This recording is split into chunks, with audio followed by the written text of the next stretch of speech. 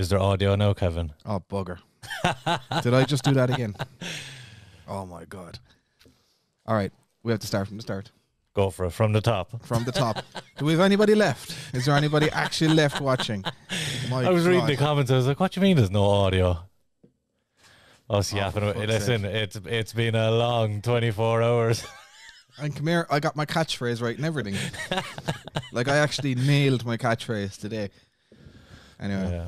So, what do we So look, we'll start from the Conor McGregor and Dustin Poirier fight. Oh, not again. You're going to make me relive it again. Oh, good hell. Yeah, look, we were just commenting on Liam made a point about that Dustin Poirier looked his game plan was perfect. Took him apart with leg kicks, and when he got him against the cage, smelt the blood, he went in for the kill and never let up.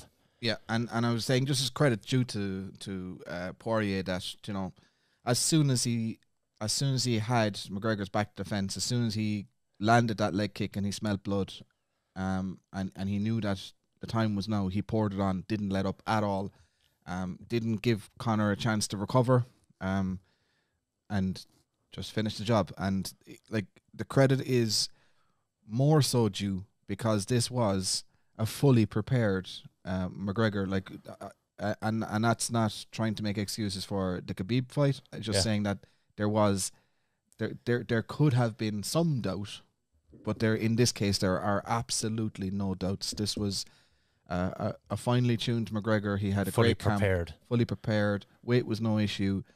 Distractions were no issue. He was as well prepared as he's been for any contest that he's been in his whole career, and Dustin still did the job, and that makes this victory for Dustin all the sweeter. And all the more impressive as well. And all the more impressive, absolutely, 100%. And just before the audio came on, I was touching on giving credit to Matt Brown, Jesus Christ, Mike Brown, and the game plan. Like Kevin's at the point out there, Dan Hardy's pre-fight assessment was spot on with the leg kicks. Look, Mike Brown's one of the best in the business. He got it absolutely perfect. The leg kicks picked him apart and did enough damage for Dustin to be confident in that boxing range. Made McGregor flat-footed, and a couple of people commented on it that he looked flat, and that's not because McGregor came in flat. He was just his legs were compromised and he wasn't bouncing. I'm not sure if I agree that I'm not sure if I agree with where you were placing the cart or the horse here. Yeah. That's a very yeah, I like it. But do you think he did come in a little bit more flat-footed than he usually would? I think he came in with a boxing stance. Yeah. And we didn't see McGregor kick from the off. That he nearly always throws some sort of wild combination of kicks early on. The spinning hook kick came after 4 minutes. Yeah. Yeah, and it wasn't even like, it was just kind of thrown out there. It wasn't it wasn't. He knew it wasn't going to land. You know, like he wasn't in his regular kicking stance, and I think that made him more susceptible to leg kicks. Now, he did check the first couple, and he said that in the post-fight presser that the deadness came from the muscle on the front of his shin, not necessarily the calf, which is interesting. That's worrying for anybody who's trying to defend calf kicks from here on. But Dustin Poirier, in his post-fight presser, said that he could feel him trying to check them, but he wasn't getting his leg out far enough. Okay. So that when he was digging in, he was still digging into the muscle. Okay. That was Dustin's take from it. He could still feel. That's and you are going to feel that in a leg kick as well. If you're digging into the muscle or the shin bone, you're going to feel it 100%. So he just wasn't checking them well enough. Yeah. No, absolutely, But there's like literally nothing that you could take from Dustin Poirier for this whole thing. It was phenomenal, and a brilliant capstone to a phenomenal career. You know, he's the ultimate comeback story. He's 3-0 now in rematches. Yeah. Like, he's avenged all his losses in the UFC. No, has he? Apart from Khabib, no. Apart from Khabib and Michael Johnson. Sorry. I misread his. He's 3-0 in the rematches that he's had. He's got other rematches to have. Sorry, But no. But you wouldn't bet against him in any of those rematches. Not anymore, anyway. I fucking bet against him last night. Lost my shirt. Maybe you might bet against him with Khabib, but that's a different story. So we have 10 people on the line today. So any other comments there? What do you think is next for Conor or Dustin at this stage, guys? We'll start out. What do you think is next for Conor? Because we do have on the Facebook page today, we put up what do we think is next for Conor. We might get into a few of those, or for Dustin, we might get into a few of those comments. Okay. So let me just pull those up on screen there. So, yeah. But yeah, like it's one of those big events that there's a certain expectation about, and all the way up almost to the co-main event, the card was a little bit flat. That's yeah. So this is the post that you're talking about anyway. Yeah, but the co-main and the main lived up to it. It was fireworks. So just read it out there from 2014 to 2021, Dustin Poirier. Oh yeah, it's just a picture of the difference between the fights 2014 to 2021. And then it's Dustin Poirier has become the first man to finish Conor McGregor with strikes. 2 questions. Where do you see Conor or Dustin going next, and what's his next opponent, and where do you rank him in the pound-for-pound rankings? So Dave Ellis says Dustin v. Oliveira for the belt. Poirier was on the money, in my opinion, about Chandler and getting a title shot after one UFC fight. He needs a couple more, but if Conor needs fights to build up, I wouldn't mind watching him v. Tony. Yeah. Yeah, Conor v. Tony is a good shout. This is the thing that's still Conor v. Gaethje is a good shout. Conor v. RDA. Conor v. Conor has loads of options. Yeah. And I think the next time we watch Conor fight, it'll be even more nerve-wracking. Yeah, definitely. You know, I'm gonna have to. I don't know. I'm gonna have to get some Prozac for the next fight. I think because I don't know what's going on. Has he ever lost 2 in a row in his MMA career? No.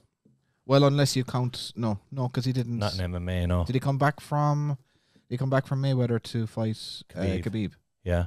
So that would be 2 losses in a row, but not in the same sport. Not in MMA, yeah. So yeah.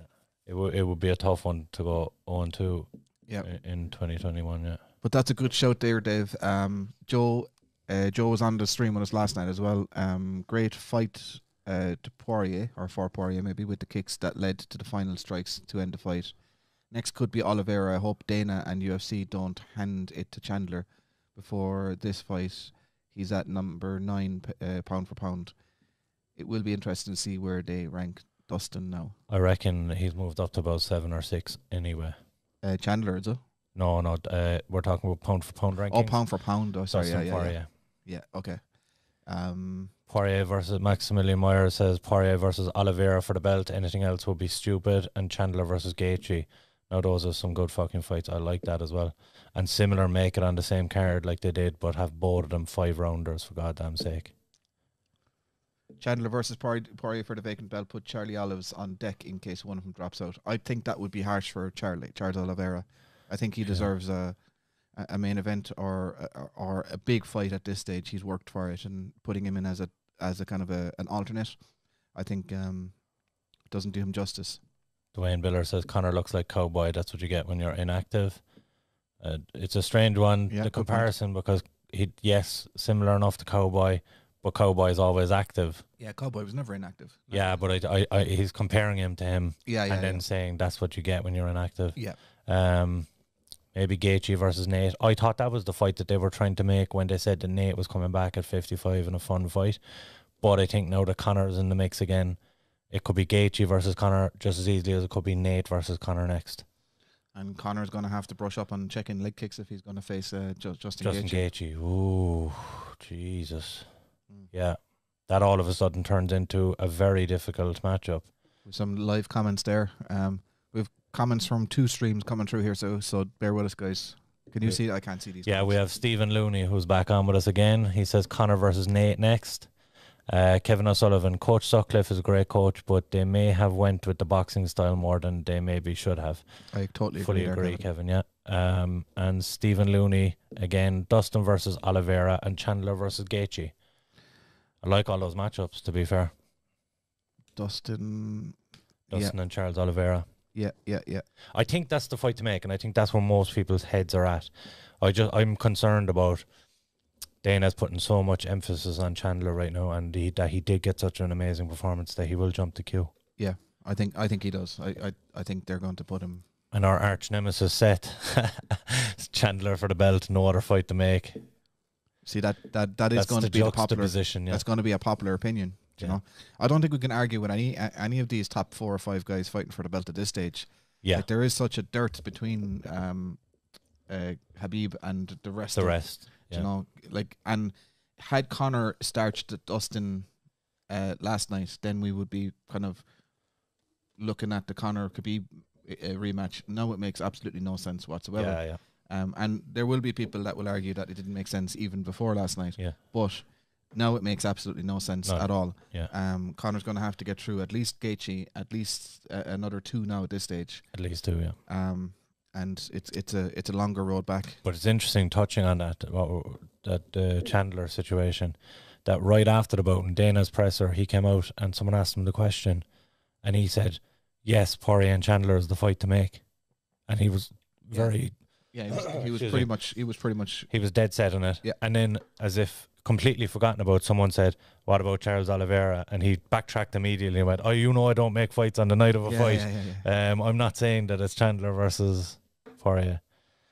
Yeah. So he's look. He goes about his business, but he's kind of the forgotten man in that all the time.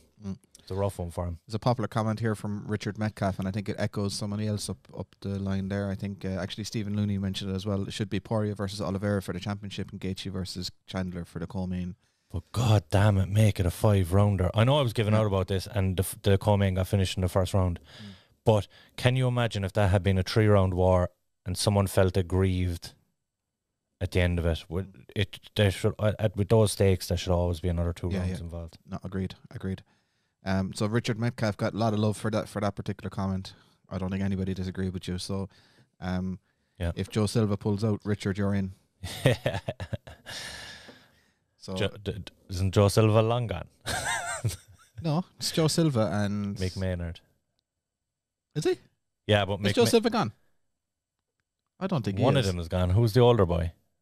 Yeah, Joe Silva was the original guy. Yeah, he's gone. He's long gone. Is he? Who was the other fella that was there with Joe Silva? I can't think of his fucking name. Bugger. I forgot this the last day as well. It was the same. Send it in the comments, yeah. Yes.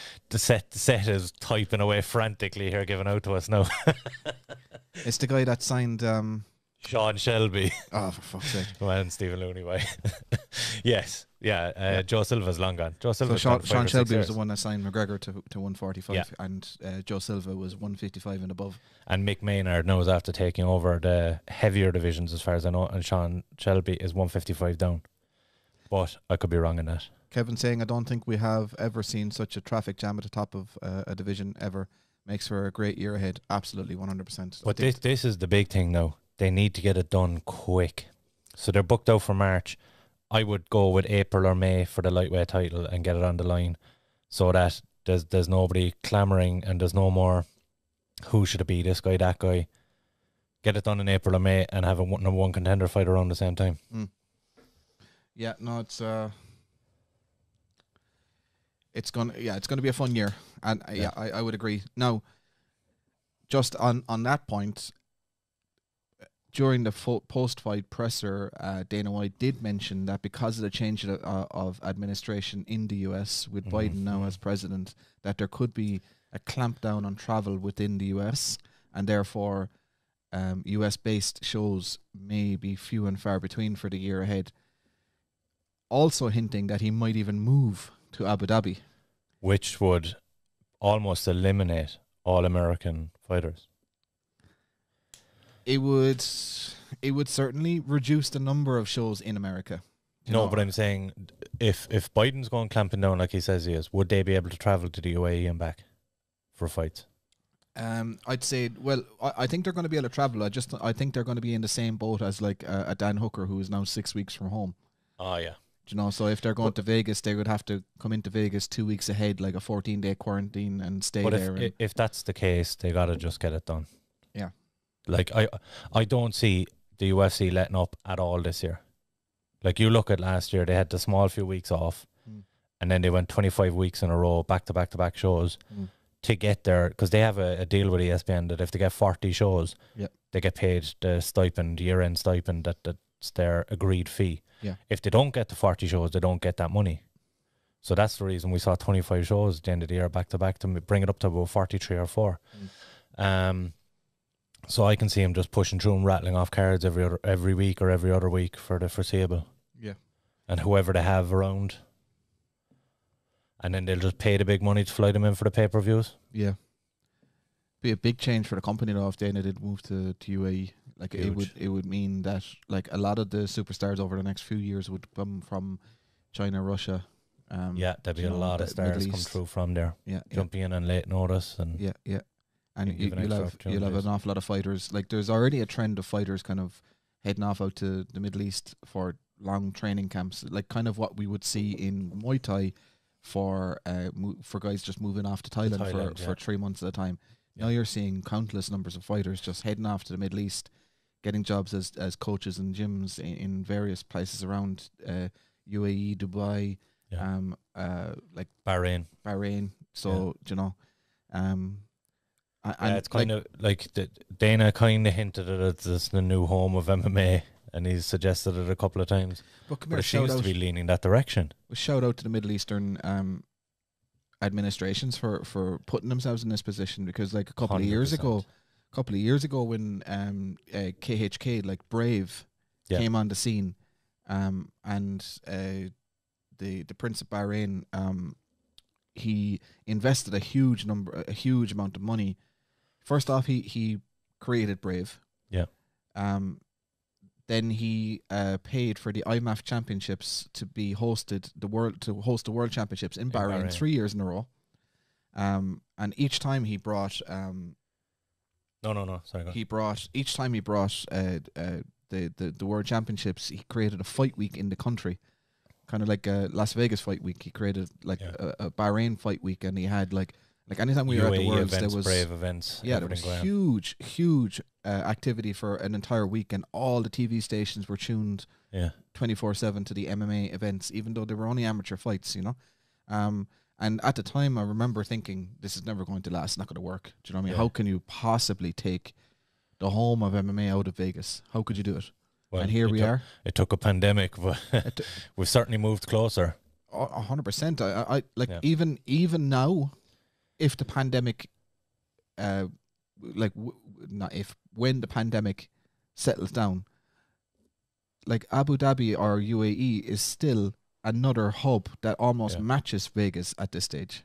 Yeah, do you know? And on that point, Stipe Miocic is putting his belt on the line in March against Francis Ngannou.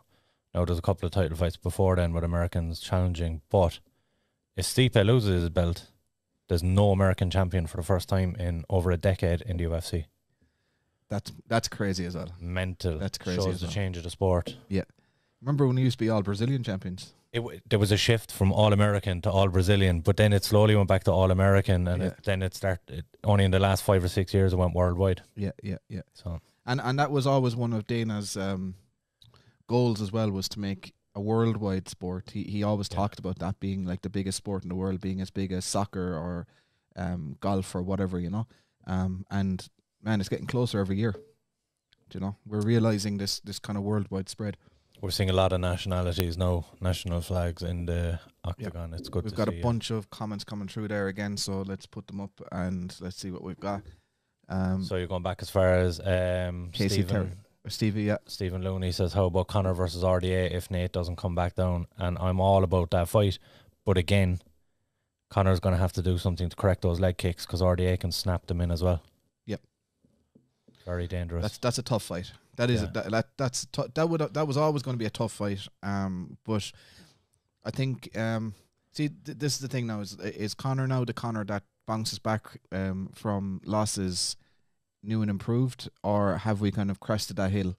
That's what makes this next Conor McGregor fight so exciting, in my opinion. I'm literally going to be. I'm going to have to go to a psychiatrist before a Conor McGregor fight again. No fight companion for that one. I don't think. I think you're going to have to get someone else for the fight companion, because I'm no more good after last night. Yeah, it's a good job I'm not hanging from the ceiling right now. Like. Yeah. So look, a very good fight. It'd be an interesting one. And touching on what you said there about Conor coming back, like the money is going to have to play a factor at some point. He was motivated by competition. We get that, and the motivation is still there. But when you're that singular minded motivation is different. Like when he came back from the first Nate lost, and just to come back and be Well, I think that guy. he and everybody else underestimated Dustin this time. I think he'll learn from that. I have faith in him to do that. I do think he'll be back. It's just going to make it more nerve wracking. I'm not saying that he is going to be over the crest. I'm just saying the thought of maybe he is going to make it more exciting to watch. Casey Terry says Conor versus Diaz 3 and Poirier versus Chandler. Those are good fights to make. Yeah, I fully agree. And Rob O'Driscoll's asking, is there even interest in the Diaz trilogy? That was 4.5 years ago. Wouldn't be interested myself anyway. Give away his nationality there. You're right to a certain extent, Rob. But here's the thing, right? The minute that gets booked, and the minute the boys sit down and do a press conference, or they cut any kind of promo from previous press conferences, everybody's on board again. You can guarantee it. Do you reckon it'll be the same deal with Poirier, where the two of them are super respectful to each other? Absolutely not. No. You're talking about Nate Diaz. Nate Diaz is going to come in. He's going to talk about him butt touching or whatever he was on about the last time. Touch butt in the park. Nate Diaz isn't going to hold back. He's like, me and my team versus you and your team. It's going to go back to the old one. Conor, those guys, that's their energy. I don't think that will change at all. Kevin says, what else would they be doing with all the money? Dana said he was in the process of buying a house there. Probably has it already. That's the talk and moving to Abu Dhabi. And actually, Kevin lived in Bahrain. Did he? He grew up in Bahrain. He made his first Holy Communion in Bahrain. Do they do Holy Communions in Bahrain? They do. Fair enough. There might be some sort of other parts to the ceremony. Dunking his head in a river or something. Casey Terry replying to Rob O'Driscoll, yes, definitely. Conor still brings it up. It's a good grudge match. Both guys are coming off losses as well. Very true, yeah. And I like seeing this as well. Casey replying to somebody else in the comments. Yeah. Guys, you don't have to wait for us to reply to these. Chat amongst yourselves. Have at it. Do you know what I mean? If you want to tear each other a new one, by all means, go ahead and we'll just get the popcorn and kind of commentate on we'll have a watch debates. Along. Yeah. But, you can entertain us. Look, we have to touch on the co-main event. You Michael Chandler versus Dan Hooker. You had picked Chandler in this one, so I want to get your impression of how good he looked. Yeah, I mean he looked awesome. Yeah. Sorry, I just have to fix the camera here now. But he looked awesome. He looked fast. He looked explosive, which that we knew that was going to be the case anyway. Hooker looked tentative. He looked kind of a little bit nervous to engage, and Chandler used his explosiveness to cover the distance very, very fast, which is that's what I kind of felt was the key to this, was the distance covering, the explosiveness and the ability to cover that distance in a short space of time to land those power shots. But having said that, I don't think that's a battle testing. No, but we did say that this was a litmus test to find out where he was in the division. And I want to ask as well, are we seeing Chandler hitting some form of Indian summer in his career? Because that's 3 first-round KOs in a row after the loss to I don't think so. I think they're just coming to their prime. Do you know, early 30s is prime for an MMA fighter. He's mid-30s. He's older than me. Let's get Tapology out and figure out Please exactly tell where me he's older than me. I thought he was like 33, 34, but I'm hoping he's older than me, lads. I'm going to be depressed off. I'm going to be as depressed as Liam if he's not older than me. Man looks older than me. And that's not easy to do. Hold on now. So I'm just putting Michael Chandler on screen here, guys. So here we go. He is 34. 34. Yeah, he's 7 months older than me. I'm happy enough. But yeah, I still think like he is in the prime of his condition. Yeah. So I don't think it's as much an Indian summer as a coming of age, and I think Poirier is in the same boat. I think he's the best he's ever been. I think McGregor is in that with a bit more activity and with a kind of a change of game plan. I think I think we're looking at all of these guys. I think RDA might be gone past it a little bit. Yeah. I think Hooker is coming of Into age. it, yeah. He maybe not at his peak yet. Who else we got? Oliveira, I think, again, has another couple of years before he reaches his peak. Yeah. You know, I think we're looking at the golden Max Holloway has a decade to reach his peak. By your Max Holloway is still going through puberty, but I think no, I think we're watching the golden era of the lightweight division right now. But excuse me. So you look at other sports and athletes, they give that range of from the age of about 27 to 31 as your athletic peak. So you saying that in fighting it's different, your peak is kind of the 30 to 35 absolutely age. And the reason is because it takes a minimum of 10 years to become a master of any sport. Yeah. And MMA guys have to master jiu-jitsu, wrestling and striking. And that's fair. If they were just boxers or if they were just jiu-jitsu guys, well then that 10 years would happen within their, we say, late teens to early, like to late 20s, or, you know, in that period. Yeah. But when you're doing them all in parallel, well then the 10 years becomes maybe 14 or 15 years if you're trying to do all three. Yeah, know? of course. Yeah. There's absolutely a crossover, and I mean, if you're physically fit for one, then you're physically fit for a good chunk of the rest of them as well.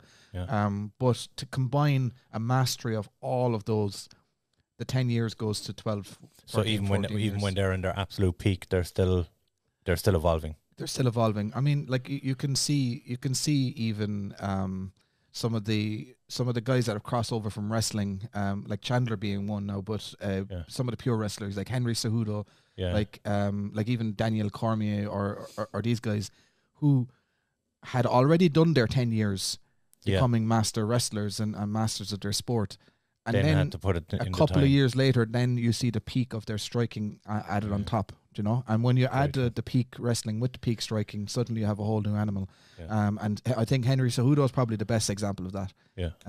GSP would be another one. Yeah. So from the other from direction. The striking to the wrestling. To the wrestling, you know? Yeah. So Casey Terry there, love what you guys are doing with the page. Thank you very much, Casey. Love what you're doing with the comment section, Casey. Right back at you, bud. It's all love today. I feel better actually doing the podcast. I was very depressed a little bit earlier. Pull you out of your funk. I want to touch on the Joanne Calderwood Jessica Eye fight. This is quite an interesting one because we were trying to score this as we went, and it's actually quite difficult to, if you're doing a fight companion, to score a fight. Like I generally will score the fights as I'm watching them. Yeah. But you're kind of in it and out of it. You're a little bit distracted watching comments, etc. But like I think we both had Jessica Eye winning the first round, and we were a bit shocked when most people had Calderwood winning it. But I look back at some of the stats. I didn't get to watch the fight back yet, but some of the stats, Calderwood was all over her. Significant strikes, volume, everything. I landed some big strikes, and kind of she controlled a lot of the where the fight went in the first two rounds. But if you look at the stats, Calderwood did very impressive display. Yeah, no, I definitely had Eye winning the first round, and we couldn't get over. There was some tweets going live on the feed from fans that the UFC were showing on their feed, all saying 10-9 to Calderwood, and we were like, what? Yeah. What fight were they watching? But this is something that it's something that has to be repaired in MMA viewership and judging, is that there's still a lot of subjectivity to the scoring. Yeah. And that's who said it recently? Ariel Helwani said it recently about since he has started commentating or covering the other ESPN. Is it no, but what other sport is he doing? NFL or is he doing NBA? He's doing one of the other mainstream sports in the States anyway. And he says that at the start of each year, all of the commentary teams and all of the coaches and everything like that, they're all brought in for like a 3 or 4 hour seminar. Yeah. And they're made sat down through this thing, and the officials, the officials board or the commission or whatever it is, sit them down and say, look, these are the rules. These are the updates to the rules. This is how you score a game. This is this, that, and the other. And we have nothing of the sort in MMA. Like, we're not even sure from event to event whether someone can put one hand on the ground or two hands on the ground. That's exactly what I was going to say. It's too divisive. There's too many athletic commissions. each state in America has their own guidelines and rule sets. You go to different countries, they have different guidelines and different rule sets. Someone somewhere down the road is eventually going to create one governing body for MMA, and that the rule set will be set in stone. But look, until we get to that, this is unfortunately going to be the way it is. Yeah, and the thing is as well is that sorry, I'm just trying to do two things at once here. Like Mark Goddard and Big John McCarthy are kind of two of the referees that are kind of heading up a lot of these commissions. IMAF has a very good handle on how the officials work. Yep. And they're good at educating the coaches on how to score the fights in that realm. It doesn't really translate to the pro sport, and I think Joe Rogan is probably one of the worst for scoring rounds, because he's still scoring the way that they were scoring 5-10 years ago. So just like for anybody watching in, and this is just like from my experience as a coach at IMAF events, the only two things that officials are looking for in IMAF tournaments is danger and damage. Yeah.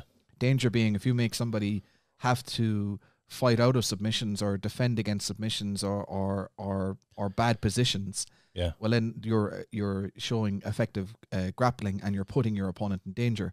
And then damage is to do with significant strikes, not just strikes. Yeah. Like pitter patter strikes and kind of touch button the park type of strikes don't count. Yeah. Like forget about them. Don't even click them. Don't even add them to a statistic. Unless it's a Max Holloway who's pouring them on. But they were all significant strikes. I don't think a lot of them weren't. They're almost a lot of them. There's significant strikes in there. Yeah. But a lot of the leading up ones are slaps and they're setups. Yeah. Yeah, they're setups. But and they count them all as significant. Yeah. But with that volume, it does add up. It plays a factor. But when you consider those two factors, significant strikes or damage, and significant grappling, i.e. sub attempts, bad positions, which is effective grappling or danger and damage, only count those two things. Don't even look at position, who's in front of the cage or with their back in the cage. Don't even look who's on top, who's on bottom, who's got guard, who's got closed. It matters not. The only time that any of those things matter is if you cannot separate them on significant striking or significant danger with the grappling, and that's the way I think we were scoring the. But I said that last night. I score JoJo fight cynically. I score cynically because I don't score a fight as I see it. I generally just completely subconsciously I score a fight as I think the judges see it. Yeah, my brain has just learned to do that. So I'm scoring it as how I think the judges see the fight. Yep. As opposed to I personally would score a fight based on damage. Yep. No, absolutely. So we better catch up with some comments here. Casey Terry with a crying, laughing face, I think, or just a crying face. He's getting emotional on us. Yep. Calderwood's knees to the body were awesome. Changed the fight. Yeah, very, 100%. Very good. And we said up going into that fight that we wanted her to go back to the Muay Thai and where she looked best. Yeah. And she definitely did do that. But that was the thing. We were giving out about her throwing single legs in the first round. Yeah. But she didn't kind of follow through in them. I noticed that she was picking at the leg to get in close and to get the plum and the tie clinch. But Jessica, I was beating her then to the clinch against the fence, and she spent most of the first round with her back against the fence, getting elbowed or getting, Now, I wasn't doing the damage on the inside. She wasn't landing significant strikes, and maybe Calderwood was landing knees. Yeah, 100%. So, I'm open to correction on this one. And Kevin O'Sullivan says we have some fighters who have a brace style for years and then work on all the other areas. So what it is going to be like in 10 years as more and more come through the program from the IMAFs. Starting to see it already, 100%. And in 10 years' time, it is going to be people that have developed all facets of the game together. So the sport is constantly evolving over the last 10 years, but it's even 10 years, in 10 years' time, it's going to even more so. When judging full contact, I have only scored significant strike with intent. Other shots by good fighters are used to set up those scoring shots. Yeah, so that's what you were kind of mentioning with on Max Holloway. Yeah. But I agree. But Kevin, do you find when you're scoring a fight, you just score it the way you would, or when you're watching an event and this high stakes fight, do you find yourself scoring it as you think the judges would see it? to try and get a better idea of how the fight is going to go. Because I know you've said that you would judge on damage, but a lot of the times in UFC, Bellator, all these events, you're looking at scoring, and takedowns do matter. Takedowns towards the end of the round, even when a guy is getting beat, matter. And this is consistently the case. And cage time, all this counts. So anyway, after all the whether it's a controversial decision or not, JoJo moves on. Yeah. Is she is she ready for a run at the title at this stage? Is she? Where does this put those two girls now in terms of rankings? So they were 6 and 7. You'd imagine JoJo is on deck for a top 5 next. Yeah. And you look at that type, you have Jessica Andrade is about to. Well, Jessica Andrade is definitely next for Valentina Shevchenko. Oh yeah, and we have Lauren up there. We've Lauren Hill or Lauren Hill. Is Lauren Hill from the Fugees? I think so. Yeah. I don't know. No, Lauren Hill can't fight. Or maybe she can. Never know. Yeah. So Chukagian, she has a loss to Chukagian. That might be one to run back.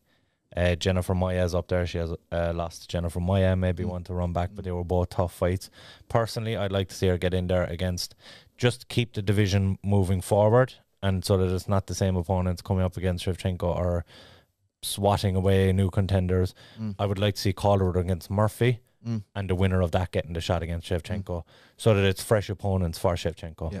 Poor old Murphy is not getting any break. No, but I think it's... she's about 63, isn't she?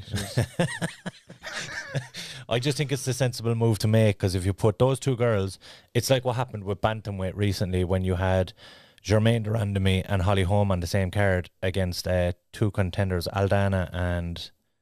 My memory's failing me now, but it was on the same card in 2020. And what happened was GDR and Holly Holm came out impressively on top. The last two girls to fight Nunes at bantamweight. So you're looking at a situation where it's kind of gone stale. Your two contenders that were up and coming through the rankings and had just hit that top 5 are now swatted away by the gatekeepers. You just don't want that happening again at 25. Hopefully they've learned their lesson and they can get Calderwood versus Lauren Murphy done, and you've a contender set in stone then. Absolutely, 100%. Any other fights on the card that you want to have a talk about? I'll just touch on Kevin Sullivan's comment there. So, when judging full contact, I have only scored significant strikes with the intent shots. Oh, you read that out already, didn't you? I did, yeah. Yeah. I didn't want to break I thought he was replying to my you look so excited. Question, yeah. I said I'd leave you at it. No, he's leaving me hanging. Cheers, Kev.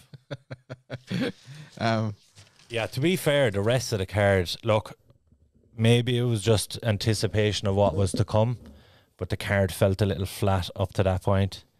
The only significant ones that stood out were Marina Rodriguez looked phenomenal. I was touching on the fact that Ribas in the first round did everything she needed to do to stay on top in that fight. She came out and tried to strike with her, and we saw how that went. And then Herb Dean had his limbo moment. Yeah, what was that? In and out. He was doing the what's that dance? He did the limbo. Well, and then he left the fighters in limbo. But it was left leg in, left leg out, left leg. The hokey cokey. The hokey cokey. Fucking Egypt. Yeah. And Seth the Batslayer wanted to kind of remind us that Herb Dean is the most inconsistent referee, and you, of course, then posted that he's generally consistent. Yeah. And then Seth posted back, shaking my head. Yeah. Look, for me, still, he's one of the more consistent ones. I have to say that. From what I've seen, he's the more one of the more consistent ones. I believe I do actually have a reply off Kevin O'Sullivan. You do. Wacko rules are specific in ring sports, and you only score what you see directly, and what is accurately striking and a scoring area with intent. Who is in the ring is not important. You doing your job is. Fair enough, yeah. So you score Wacko kind of. Yeah, and just for anybody who's not familiar, WACO is the World Kickboxing Body. Yeah. That's really kind of the like if kickboxing gets the Olympics, it's going to be under WACO rules. Yeah. So they would be the Amateur Association worldwide. Yeah. So yeah, Ribas is her train has been derailed. I wouldn't say derailed, but it certainly had to. Yeah, it's a big win for Rodriguez. It was an upset. Yeah. It was. They're both contenders, but I think there was certainly more hype on Rebus. I don't think she's derailed by any means. I think she'll be back, but it certainly puts Rodriguez in the picture. Yeah. I have my partial scorecards here for most of the fights. As I was watching the fights, I was kind of like, I was planning on scoring them, and then we got too wrapped up in like doing the fight companion that I forgot to put it down. And talking shit. Talking basically. Absolute rubbish. Yeah. But but yeah, so you also had McMahon and Juliana Pena, Sarah McMahon, Juliana Pena. Yeah, it was a good fight. It was a great fight, yeah. McMahon looked phenomenally strong. Yeah. We saw her strength advantage in the clinch, her head position against the cage, phenomenal. And such grit by Juliana Pena to come back in the third. It was interesting because can you remember right at the very start of the fight, the first takedown, Juliana Pena actually had her hooks in, but she was underhooked and she was on the bottom, but she somehow had wrapped her legs around and had hooks in as if she was on. She had her back while still facing her. Exactly, which is crazy. I after watching that transition and the fact that Sarah McMahon just powered her way out of it, I didn't think for a second that Pena would have what it takes to get her back and choke her out. I thought McMahon would just kind of completely dominate the grappling exchanges, and I thought that's the way it was going to go. But Pena proved she's a nightmare for most people on the mat. And big difference here as well between the styles is that when McMahon had a dominant grappling position, she focused on the grappling. When Pena had a dominant grappling position, she continued to strike. Yeah. And look for submissions. Yes. But she just kind of had it all. She was kind of she was piecing it together. More active as well. And I think that's what opened up the submission attack. You know, whereas like when somebody is only grappling with you, you can focus on defending against the submissions. When somebody is controlling you from a position and punching you in the side of the head, then suddenly like you leave gaps, you leave an underhook here, you leave your neck here, and you're trying to protect yourself, as well as defend. And that's like for any young fighters watching in or watching that fight, that's a huge lesson to take. And from a scoring point of view as well, again, we've got a lot of young athletes who, when they hit the IMAF stage and they kind of get a side control position, they put everything they have into holding that side control position, forgetting that the side control position or the half guard or the closed guard or whatever it is scores nothing. The position scores nothing. The only thing that's scoring is danger and damage.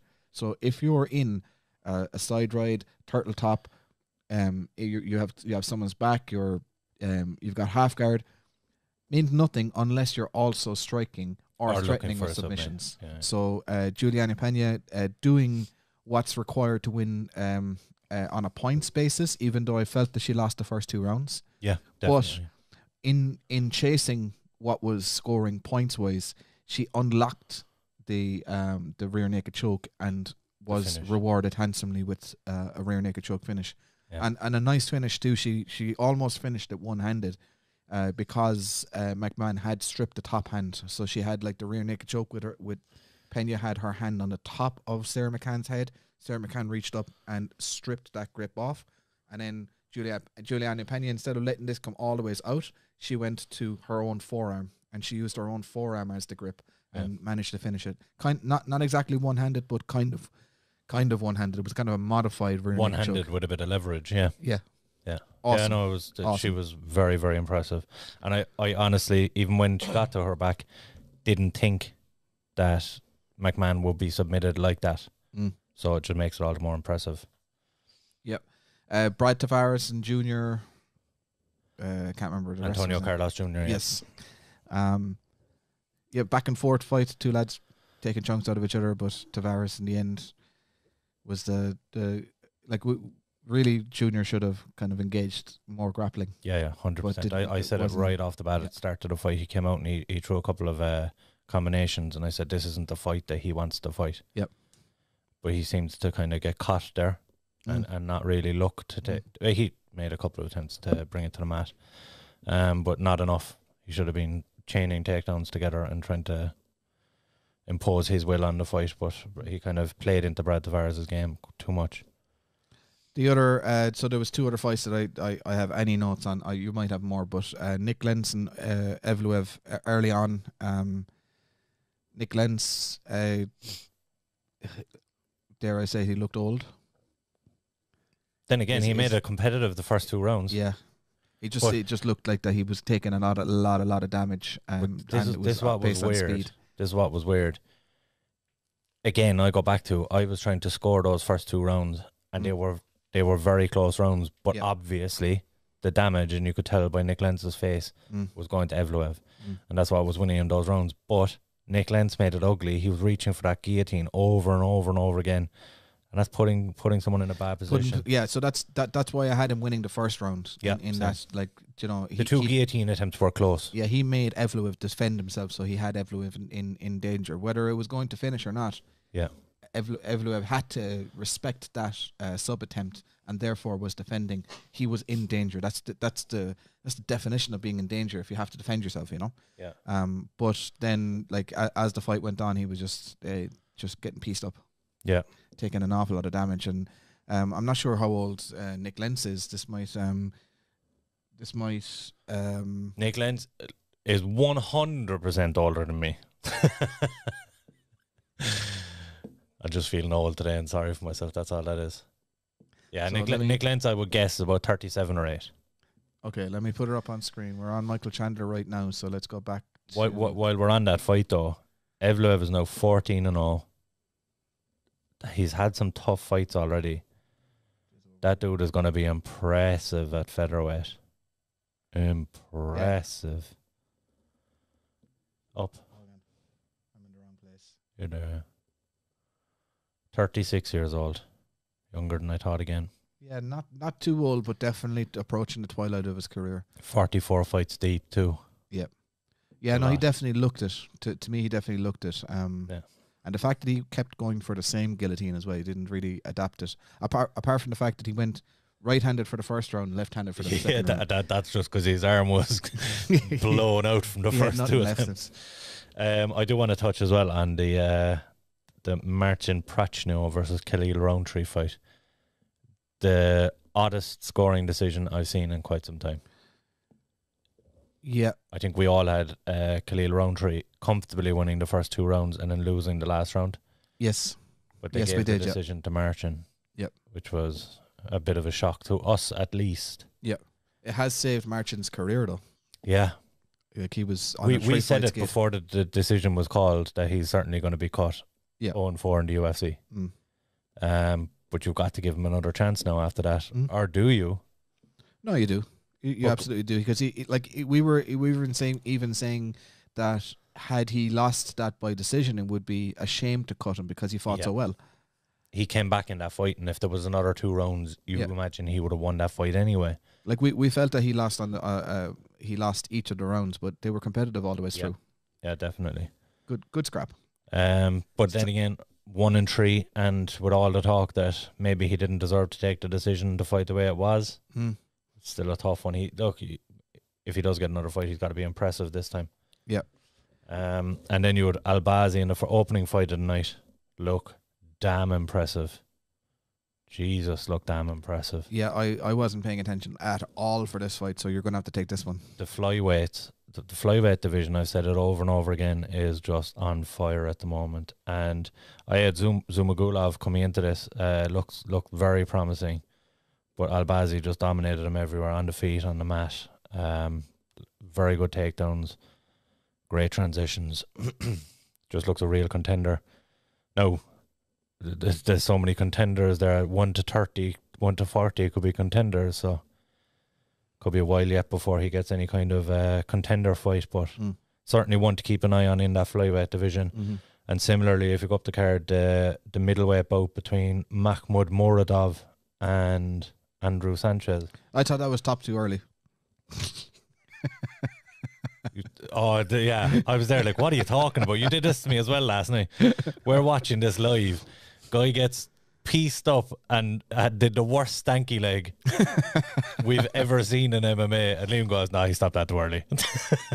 So let me qualify what I meant, right? So he 100% did the stanky leg. But at the time when the ref stopped it, he was just about recovering. But 1 minute now.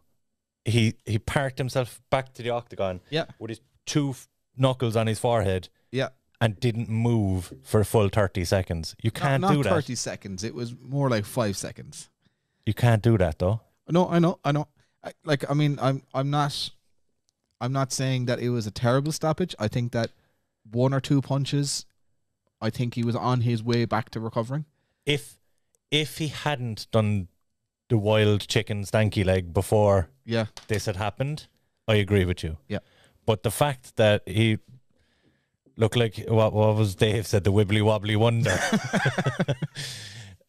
out in the open, and then did that against the cage, you have to stop the fight because the guy's clearly concussed. You can't have him taking repeated punches on the cage if he's concussed. That's not necessarily concussed, but I get you.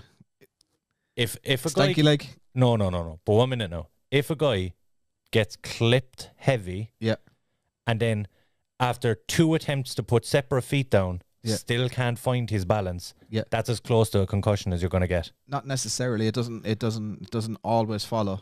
You know, you can get clipped and you're like equilibrium just set off completely. Yeah, you're like the shock of the impact could just kind of just have things wobbling a bit for a bit. But that's fine. That wasn't shock of impact. Not like he was just stunned. That was he was out on his feet and trying to somehow his legs feet stopped down. working, but his head was his eyes were still focused. I'm gonna have to disagree. It's when the eyes roll back, or when you see somebody and they stare off into the distance, or they're not looking at somebody.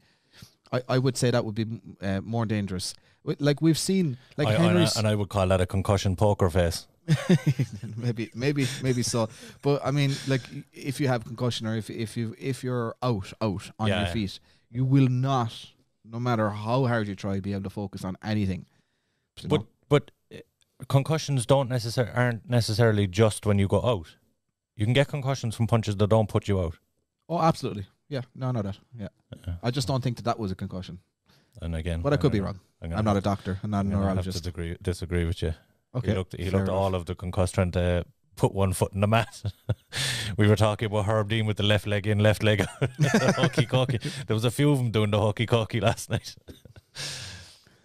So I think, is that the full card? Well, the only one we didn't touch on actually is the Arman Sarukian fight. The guy who missed weight and on 22 hours notice had to step in against Mafrovola, and he also looked phenomenal. So definitely an interesting one there as well to watch out at lightweight. And he got bumped up that card because of Hacks Farast falling out, his own opponent, and because of what happened with Otman Azaitar. So great position for him to be in now. He got a bigger fight, more eyes on him. With all the shit that happened beforehand, there was a lot of talk before the fight. So he got all the right publicity and then picked up a huge win. So the only downside, of course, missing weight. He'll have to correct that the next time, but yeah, impressive at lightweight. So perhaps another contender. We had no mishaps on the mic last night. Everybody made use of their call-outs, I believe. Chandler made a good call-out. Chandler's was a little bit WWE. Yeah, it was rehearsed. But he still hit the main three. And like you said after, yeah. just as well he didn't come out and go, Conor, and then Khabib. And then leave out Dustin. Yeah. No, he remembered Dustin. Like a lot, I don't think anybody had Dustin picked to win that fight. So no, and look, he made his case for the next shot. I think a lot of the people on our page here in the MMA Opinion are kind of in agreement with us that maybe perhaps one more, yeah, because it's hard to overlook Charles Oliveira in the position he's in. Yep. Yeah, Oliveira has certainly earned his position. That said, though, I can see the UFC giving it to Chandler. Yep. Very, very easily. Dana White don't listen to us. No. Dana White don't listen to anyone. He listens to Needle. We need to touch on this as well. If you were watching on the West Coast of America last night, I want to know how long your stream dropped for. Your UFC. Because that's the big takeaway in all the talk last night and today. Of course, you had Dana and his post-fight presser about we got the guy, and next one we're going to get another guy. Focus on your own. What's the expression? Fix your own house first or something. I don't know. But yeah, get your own shit together and then start focusing on who's watching on streams, etc. Absolutely appalling of a fight of that magnitude. That the onus there is on ESPN to make sure that's correct, but Yeah, but even Hurts like both brands. not just on the west coast of America, but also here in Ireland. It dropped the ball massively. Like BT Sports. it was almost impossible for anybody in Ireland to legally buy the fight. Yeah, almost impossible. Unless you have a particular Sky box and their particular TV provider here. They're one of 3 or 4 different providers. Yeah, and everyone's kind of moving away from them because they're basically thieving bastards. Like it's a fucking, it's a fortune to have Sky in the house. Yeah. But more people have been moving away from it for the last few years. I know all of a sudden you couldn't watch that fight last night if you didn't have a Sky box. Yeah. Lunacy. And then in the UK, our next door neighbours who, similar situation, they were able to get it on an app and they were able to get it online through a BT player. But that's not provided in Ireland. Yeah. A Conor McGregor fight. Yeah. Absolutely sickening. Yeah, so the UFC need to get their own house in order and make sure that people can actually watch the fights before they start going. Stop watching them illegally. Yeah, we were lucky we had a Skybox here in the studio. Yeah. That's our story and we're sticking to it. Anyway. So we want some comments here on this, guys, and maybe for anybody who's watching in afterwards on a playback. We are considering doing a fight companion for one of the early UFCs, maybe 1, 2, 3, 4, or 5, and that in all its glory. Would you be interested in that? Would you watch it with us? Would you queue up your UFC Fight Pass subscription, stick on UFC 3, and then just kind of watch it along with us? Would you be interested in that? I think that would be good fun. Good fun, yeah. And the thing is, so we're aiming for next Sunday at this time, our usual 8 o'clock show. There's no fights on next weekend. So instead of doing a preview of the upcoming February card, the February 6th card, there's a little bit of space in between. So we might touch on a few of the one fights that are happening during that time if there's anything interesting comes out of that. But more so, and we'll be talking about what's going on anyway as we're doing the fight companion if we're doing it. So it would just be something interesting or be something different. If you're interested, let us know which one, UFC 1, 2, 3 or 5. And we want to keep it to that range. 4? Was there a UFC 4 now? Did I say 1, 2, 3, 5? Yeah. I definitely didn't. You definitely did. I'm going to watch that back later. Yeah, we have evidence. Like I 100% said 4. I can. You're now all of a sudden telling me I can't count to 5. I'm going to be very troubled if I watch that back later and I missed 4 and I count to 5. So yeah, let us know which one you want to watch though. 1, 2, 3, 4 or 5. Cool old school. Kevin said, sorry for letting you hang there for a while with the response. At 50, I don't have the thumb dexterity as the younger folks when typing, and predictive text is a bollocks. Well, he said predictive text is a billow. Kevin O'Sullivan calling for UFC 4. Just because you missed it. That's a good one. It's a good one. I like that one as well. That was the Ken Shamrock versus Hoist Gracie super fight, wasn't it? I can't remember any of the cards back then. So yeah. The only like as I was saying there in one of our previous episodes, the only reason I brought up maybe doing the fight companion for the earlier ones was because when you mentioned Paul Varden's last week, I went back and watched his fights and I was shocked. Yeah. Shocked at not only the difference in like how far the sport has come with regards to technique and professionalism and athletes and whatever, but also the haircuts. My God, the haircuts, the hairstyles, and what the you fashion. were commenting on as well that we need to get into if we're doing this is their little, the VTs they do before their fights. Yes. Some of them are absolutely priceless. So like in today's MMA world, we have like the shows like Countdown and Embedded, and they're decent, they're good, but the equivalent back then in early 90s was hilarious. Can't wait to get stuck into a few of those.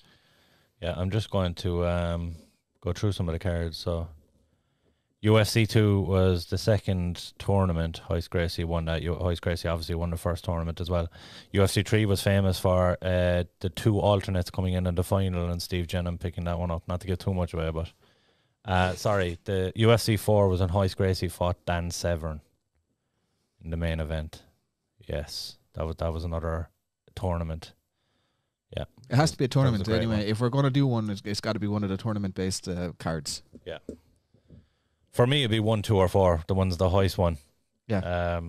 And you've Dan said the B7 coming in at 4 as well would be an interesting one.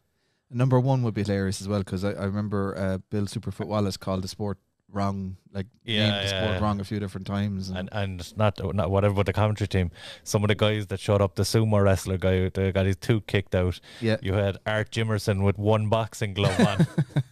But you know that sumo wrestler, he was Hawaiian. He was in Hawaii 5-0. Was he? Yeah, he's an actor in Hawaii 5-0.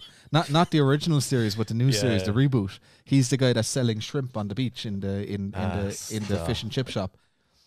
That is hilarious. I can't remember his name, but funny guy. Yeah, some of those matches were priceless. Yeah. So there you go, guys. I think we're okay to wrap up. So we're waiting on replies from everybody about which show to do.